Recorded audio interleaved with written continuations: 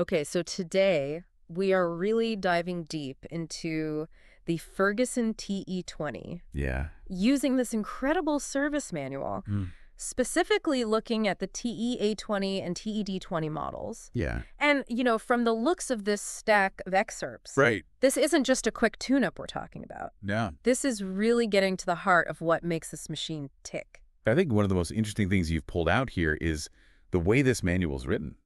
Oh, absolutely. It's very conversational. Yeah. It doesn't feel like a dry technical document. Oh, not at all. It feels like someone who actually knows these tractors inside and out Yeah. is trying to share their knowledge. It really does, and I think that speaks to a different era of machinery. Yeah. For sure. This was built to last, and they expected owners to be hands-on. And it's interesting, they talk a lot about the Ferguson system, Yes. and they even sort of capitalize it in the writing as if it's something to be revered. It was a point of pride. Yeah, and for good reason, right? That's This right. wasn't just a marketing gimmick. Yeah. This 3-point linkage that Harry Ferguson developed Completely changed everything. revolutionized agriculture. Yeah. I mean, can you imagine It's hard to even picture now. trying to wrangle some of those heavy implements Right. onto a tractor without that system? Exactly. It's incredible, and it's woven throughout this manual. Yeah, it's really emphasized. And for good reason. Absolutely. It made attaching and detaching implements so much easier. And safer.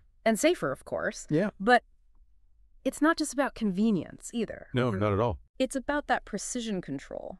Exactly. Being able to control the depth, the angle Those sizes. of the implement. Yeah. It's huge. Huge difference. And speaking of huge, let's talk about this engine. Okay. I mean, some of the details in here are just mind-blowing. Like what? Did you realize that the cooling system alone holds 20 pints of oil? 20 pints. 20 pints. Wow. That's a serious cooling system. That is a lot of oil. And it makes sense when you think about it. Oh, yeah. These tractors were workhorses. Day in and day out. They had to be able to handle anything. Absolutely. And keeping that engine cool was crucial. Crucial, yeah. Now, there's this other section here that I found fascinating. Great. And it's all these charts for engine clearances, Right. crankshaft pistons, valves, Important stuff. and they're measured in thousandths of an inch. That's precision. It's amazing the level of detail. It is. So for those of us who maybe aren't as familiar with the intricacies of engine mechanics, Sure. what's the significance of those tiny measurements? Well, it all comes down to reducing friction. Okay. When you have those clearances set just right, Mm-hmm. everything moves smoothly, Right. less wear and tear. It's like a perfectly choreographed dance of Sure. metal parts all working in harmony. I like that. And that precision engineering is a big part of why these tractors were so reliable. For sure. They were built to last. Absolutely. Speaking of which, I noticed we have this diagram labeled as an exploded view Oh, yeah. of the cooling system. Right. What is an exploded view? So it's basically like taking the whole thing apart and laying out all the pieces so you can see how they fit together. Oh, interesting. Like a puzzle. Okay, so it gives you a really clear picture of Yeah. all the individual components and how Yeah. they come together. Exactly. Now, I did notice a difference between the TE-A20 and the TE-D20 in this view. Oh, really? Yeah, the thermostat is in a different location. Interesting. On the TE-A20, it's right on the cylinder head. Okay. But on the TE-D20, it's in the top hose.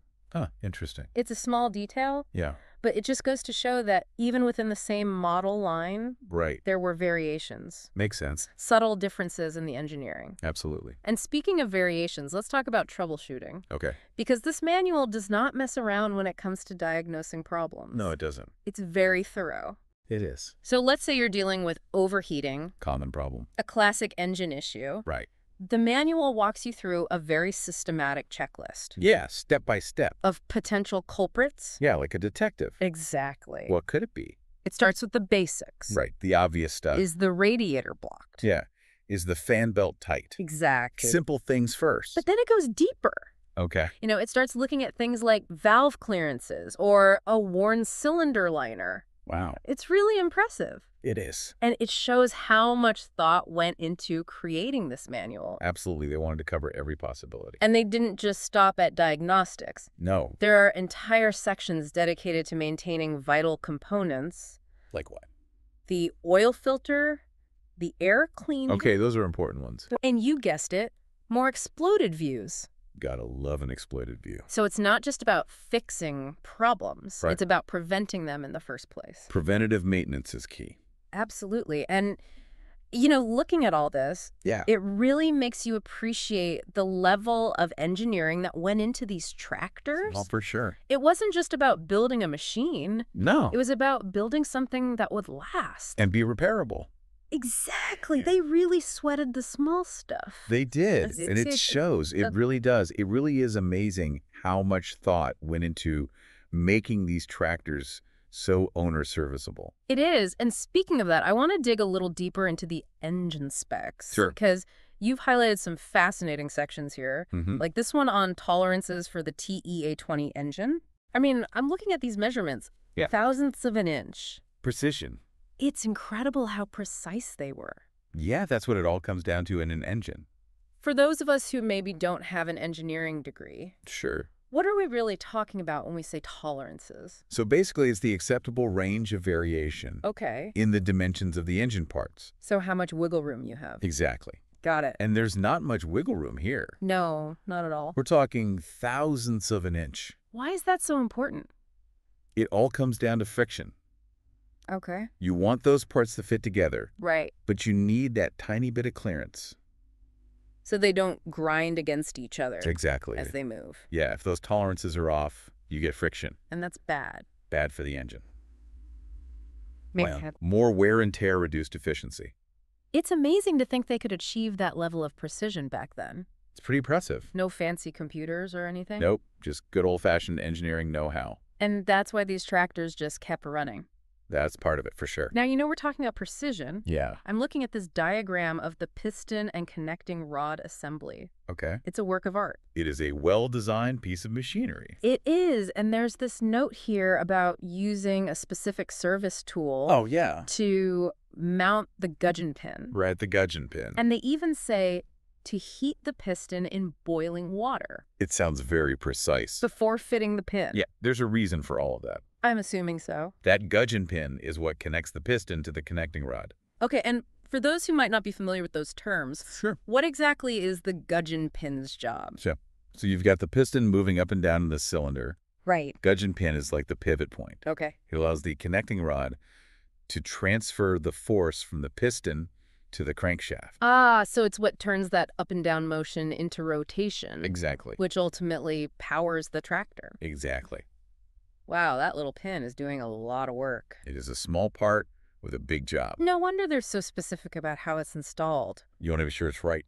Absolutely. And Oh. heating the piston before fitting the pin. Yeah, that's to make the hole slightly bigger. So it slides in easier. Exactly. Thermal expansion Clever. prevents damage. Makes sense. And using that special tool Yeah. ensures the pin goes in perfectly straight. No wobbling around. Precisely. Got it. It's all about those details. It really is. I'm also noticing a section on piston ring gap. Ah, yes. Another important detail. They're very specific about where to measure this gap.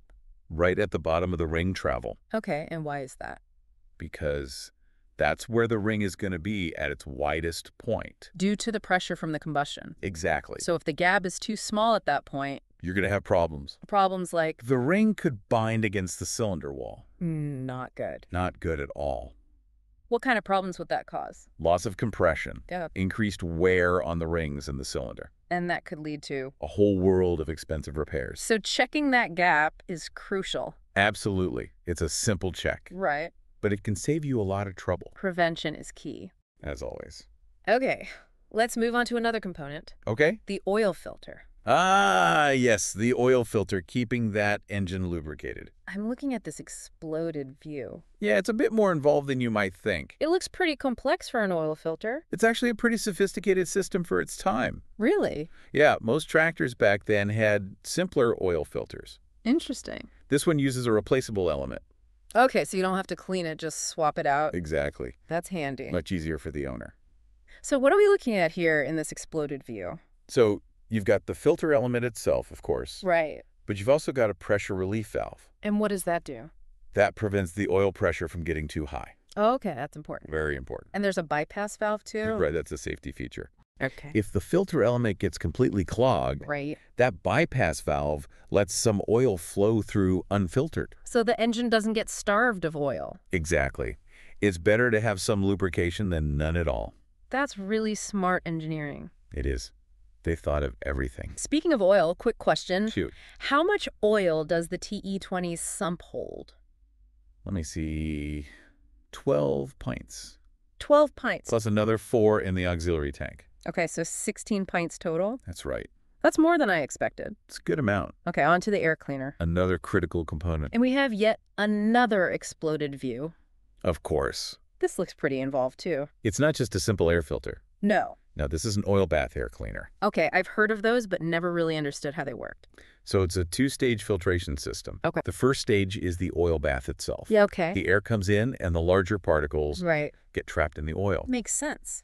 Then the air goes up through the filter element. Which catches the finer dust. Exactly. Like an obstacle course for dust. Pretty much. I'm seeing here that the manual mentions some of the oil is actually drawn upward Yeah. into the cleaner element when the engine is running. That's right. How does that work? The engine suction. Okay. It pulls some of that oil up, Interesting. which helps to trap even more dirt. Wow. They really were thorough. They were. And they really stress the importance of regular cleaning. Oh, yeah. A clogged air filter will kill your engine's performance. It restricts the airflow.